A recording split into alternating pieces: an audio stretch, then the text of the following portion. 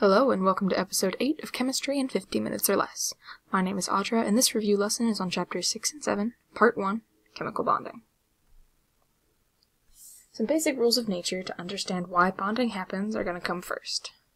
The first thing to understand is that things will fall to the lowest energy level. This means that everything favors a structure that will minimize potential energy. The other thing is that compounds, then, tend to have lower energy than free elements. There are a couple of exceptions, things like noble gases, oxygen, nitrogen, sulfur, and other things of that nature. But the general rule is compounds have lower energy. So then, let's define chemical bonding. Chemical bonding is a mutual attraction between nuclei and valence electrons of different atoms that bind them together. That means you have atom 1 and atom 2. I know I'm drawing the planetary model, but it's easier to see. This nucleus is attracted to these electrons, and this nucleus is attracted to these electrons. Now, because they're both attracted to each other, that'll start to pull them closer and closer together. Now, as far as chemical bonding goes, there are two types. Ionic bonding and covalent bonding. Now, ionic bonding is chemical bonding that results from electrical attraction between cations and anions, which means opposites. So these two will attract because this one has a negative charge and this one has a positive charge. Remember, again, the positive ion is called a cation, the negative ion is called an anion, and the charges are balanced because all ionic compounds must be electrically neutral. This is something called electroneutrality, but we'll talk about balancing charges in a second.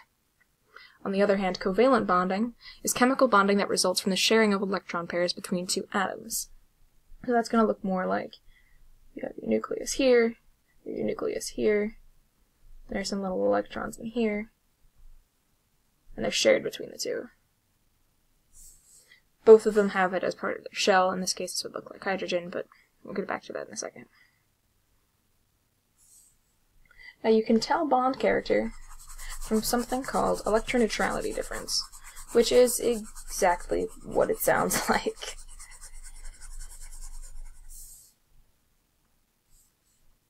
Basically, you can use this chart to tell what type of bond it is.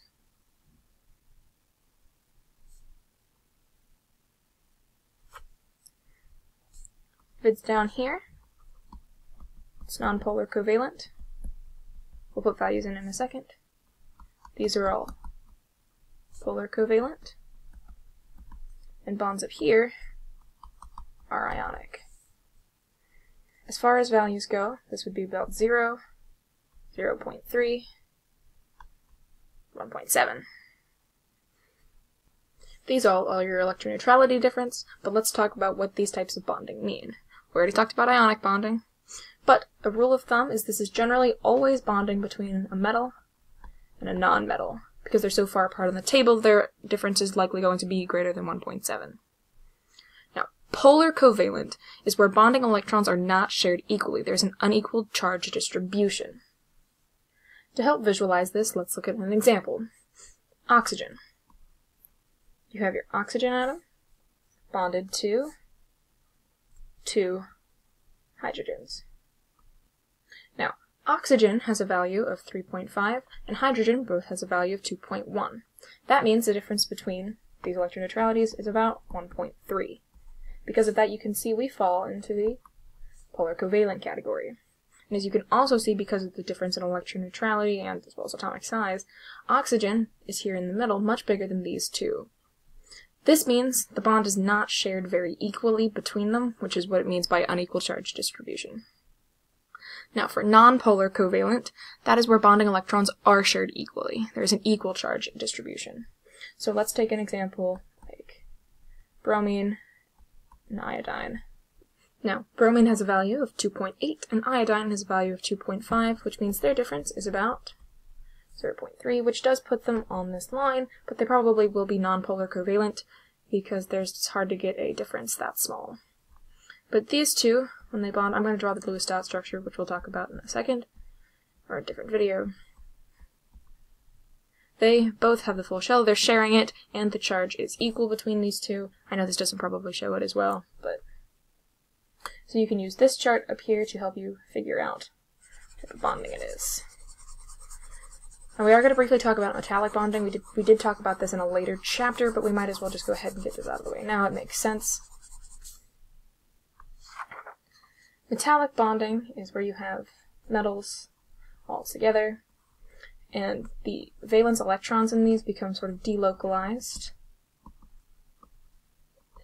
and just sort of cover them in a sea of electrons, so to speak. They all tend to share them pretty equally.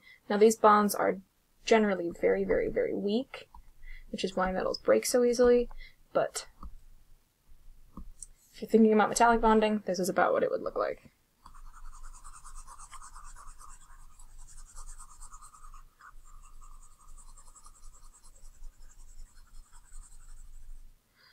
Now we need to spend some time talking about chemical formulas.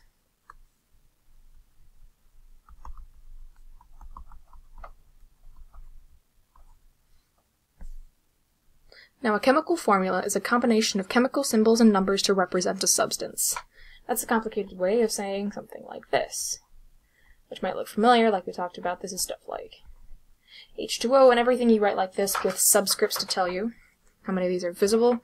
Now what these actually tell you is which elements are present. As you can see, we have hydrogen and oxygen. Ratio of atoms per element, as you can tell, 2 hydrogens, 1 oxygen. Number of atoms per formula unit, 3. All atoms are bonded in the same way, but it does not tell you the total number of atoms present. It's pretty simple, we just have to go over the definition while we're in this chapter. And the final thing to talk about are some definitions that you might not need, but we talked about anyway. Electrolyte and non-electrolyte. An electrolyte is a substance that, when dissolved in a solvent, increases conductivity. And a non-electrolyte is a substance that, when dissolved in a solvent, does not increase conductivity.